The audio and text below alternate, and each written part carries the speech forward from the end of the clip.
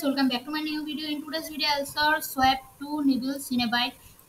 Today's problem is very easy. This is only one line code, but you need to understand the concept of this problem statement. Okay, first go to problem statement. In problem statement, you have given a number of n, and your task is to swap two nibbles, and you have to find the resulting number. Okay, now understand this. What is nibble?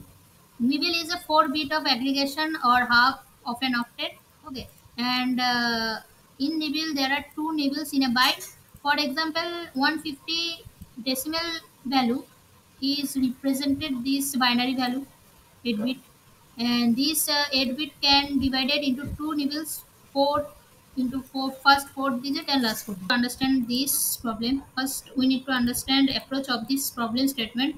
First we isolate lower nibble using this hexadecimal to mark the higher 4 bits and keep lower bits, and then we isolate a higher nibble, use bitwise and with this like, and formula is this input and bit, this is bitwise and this is hexadecimal to calculate the lower value.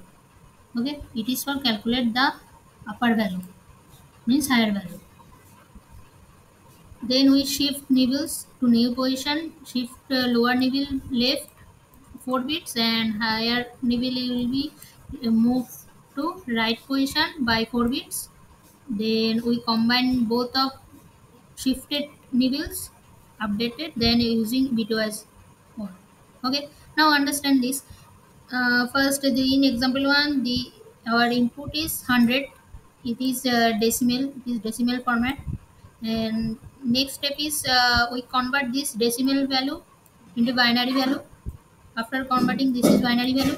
Then we from this binary value we have to find higher value nibble and lower value nibble. Okay, higher value nibble means for first four is, I will write down here, it will be easy. 0 1 1 0 and 0 1 double 0. Okay, this is the converting 100. This is 100 binary value after converting. Okay, and this first 4 bits are higher nibble and these last 4 bits are lower nibble. Okay, then we swap both of these higher nibble and lower nibble. This higher nibble will be lower nibble and this lower nibble convert will be after swapping higher nibble. In this diagram you can see this is after converting binary value, this is higher value and this is lower value. After swapping, this will be lower and this will be higher. See, you can see. Okay, then we combine this updated value, updated higher and lower nibble value. After combining, it will be like this swap binary, this, and then after this we convert this binary value into decimal. After converting, it will be 70, and in output it will show 70, this decimal value, updated decimal value. Okay, in next example, input is 129. Then we convert 129 into binary bits. Then we will identify first 4 bits as higher nibble and last 4 bits as lower nibble. Okay, then we swap this higher nibble and lower nibble. After swapping, it will be lower and it will be higher. After swapping, it will be lower and it will be higher. Okay, after swapping, then we combine updated swapping higher and lower nibble value.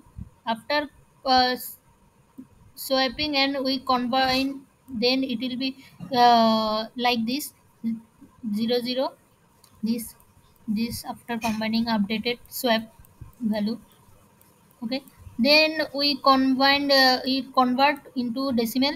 After converting decimal, it will be 24. This value is in decimal is 24, so in output it will show 24. 24. Okay, now go to pseudocode. In pseudocode, first we isolate lower nibble value using this formula bitwise and this is for finding lower value and this is for finding higher value. Bit and input into input and bitwise and this formula. Then we move to lower nibble to higher nibble position, move to lower nibble. This operator shift used for move to leftmost, move, it will move left 4 position, and this sign is means it will move right position. Okay, move right position left and right. Then we combine both of shifted value using bitwise or then it will return our final result. Okay, now go to code, and this is code. First just we simply input and bitwise and it is for you lower value, finding lower value, and this is for finding higher value. Okay, using this shift and bitwise and this like this. And one more thing, the time complexity and space complexity both of is o of 1. Okay, now compile and run. Now submit.